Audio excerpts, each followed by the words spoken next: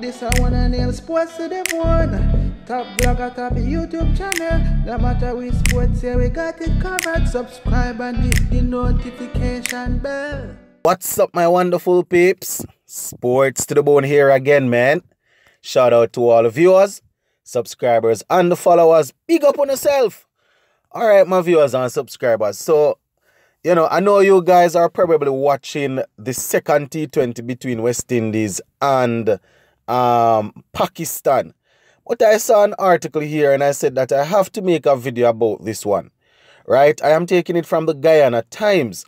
And the headline is saying, Motie, an excellent bowler, but not surprise package, says Coach Simmons. So I'm just going to read through the article and share a couple of things that the coach had to say. So the article starts off and it says, West Indies head coach Phil Simmons has said that Guyanese left-arm spinner Gudikish Motie is an excellent spinner, but he is not a surprise package since he played with and against some Pakistan players in the Caribbean Premier League. And Simmons is quoted as saying, and I quote, "I do not know if there is a case where people have not seen players in the world. The cricket world is too small. Quite a few Pakistan players played against him in CPL, and CPL was shown on a lot of channels around, so they would have footage of him. So I don't think there would be a surprise package, but I think he's an excellent bowler, but not a surprise package for Pakistan. I am sure they would have done research." End quote. You see, my viewers and subscribers, this is the thing that troubles me about our people, That has nothing to do with anything, especially in the first game. The man should have played. I don't know, based on how he's speaking here, it would sound as if somebody asked him whether or not, Gudikish Motie would be a surprise for the Pakistan bowlers. It doesn't matter whether they would have seen him or not, or whether it's a surprise package or not. The man should have played in the first T20 game. As I said, while I am making this video, the second game is going well. The second game is going to be starting shortly. I am yet to see the starting 11, but if Gudikish Motie isn't in that starting 11, then I don't know. All right. They said that Simmons said this in a recent media briefing. Now, Motie, who plays locally for Albion, has been the leading wicket taker in the last Regional Super 50 tournament, claiming 17 wickets in 7 matches at an economy rate of 4.56. He had a best bowling figure of 4 for 45 with a stellar average of 16.64 in the CPL. Right, playing his trade for the Guyana Amazon Warriors, Motie played 6 matches and impressed with 8 wickets at a brilliant economy rate of 6.52.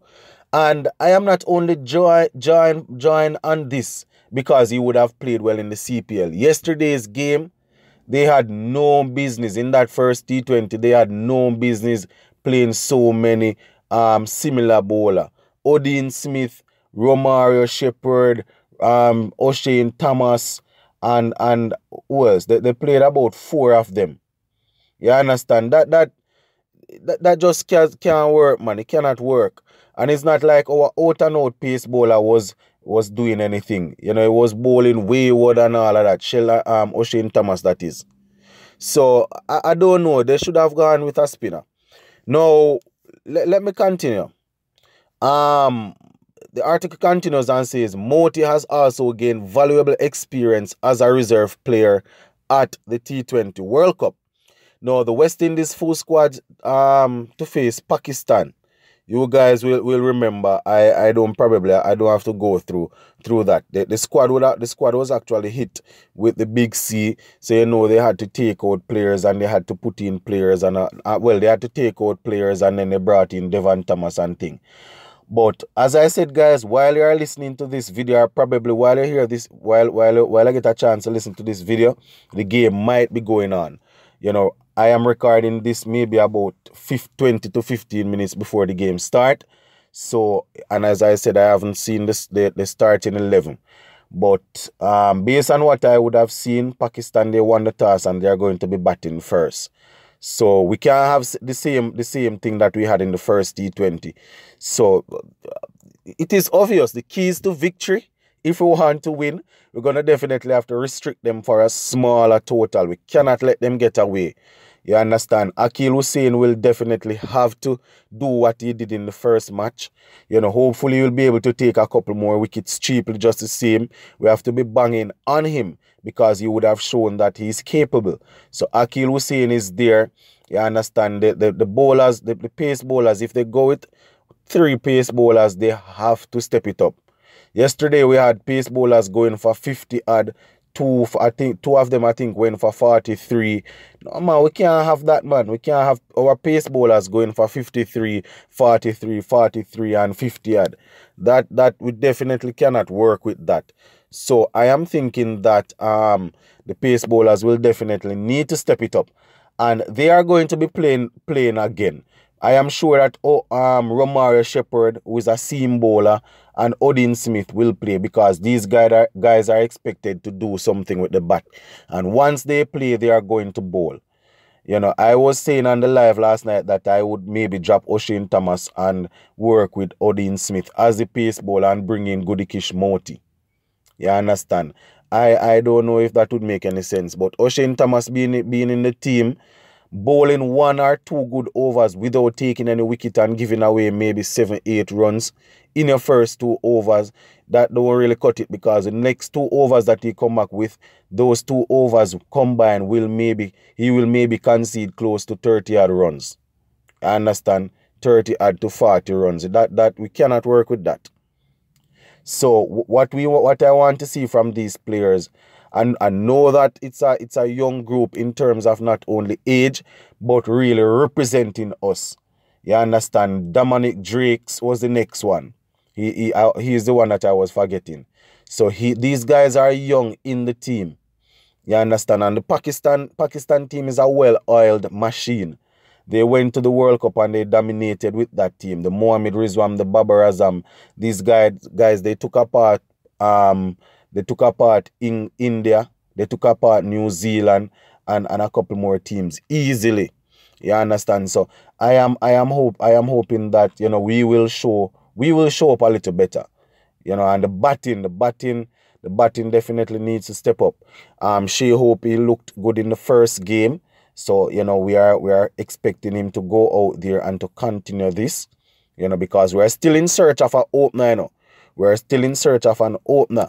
And even though Shea Hope would have failed a couple of times, playing franchise cricket and also playing for West Indies at the top, then we still searching.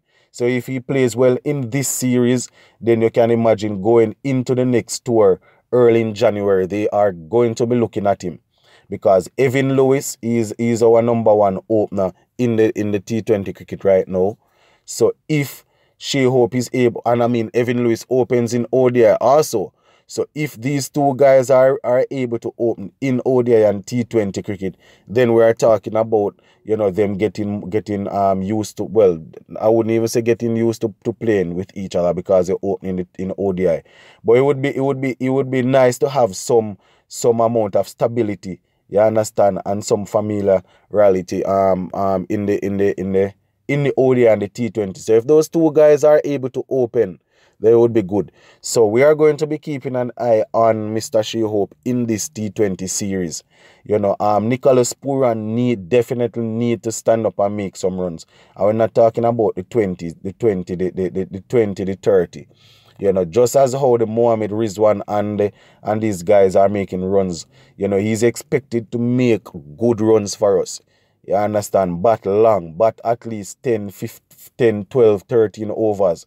If we lose wicket early and he comes in at number 3, then he should be looking to bat all the way up to over number 15. You understand? And if he bats like that and the next end we are losing wicket, then we know the power hitters would be there to be batting with him. So yeah, my viewers and subscribers, we are definitely looking forward to these guys putting on a better show in this second T20 that is currently going on.